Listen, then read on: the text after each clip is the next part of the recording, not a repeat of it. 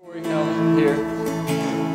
Tori has been coming to HCC for a little while now, and she said while sitting in our services under the teaching of God's Word that God has just become all the more real, and she's been able to come to understanding how real, how good, how perfect, how loving her Father really is.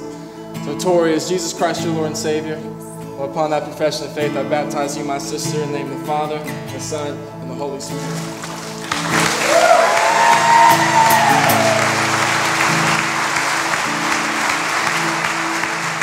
And next we have my man Brandon Kraft.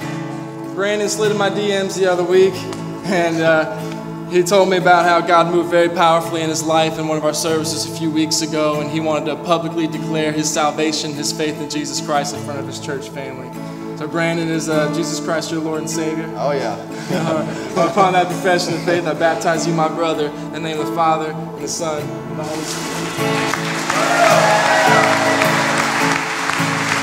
Baptized by his young life leader, Cole, and his dad, Mark.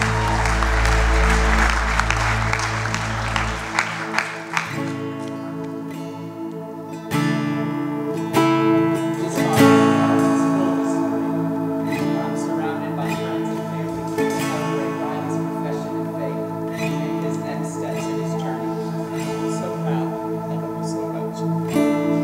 And I'm Riley's young life leader, Cole. I've known Riley probably for a little under a year now, and he's an incredible kid, and he has a heart for God, and he truly desires Jesus and pushes Jesus in every aspect of his life. I got the opportunity to know him better this past summer at camp, and we had some long, deep talks about life and other areas of theology. But Riley told me that he wanted to be baptized, and I was like, Riley, that's awesome. And then he told me that he wanted me to do it. And I was blessed by that, and I'm truly humbled that God's allowing me to do this and to play this part in his life. And I'm super proud of the man that he's becoming, and I really can't wait to see what God does with him. He's got big plans for him. Love you, dog.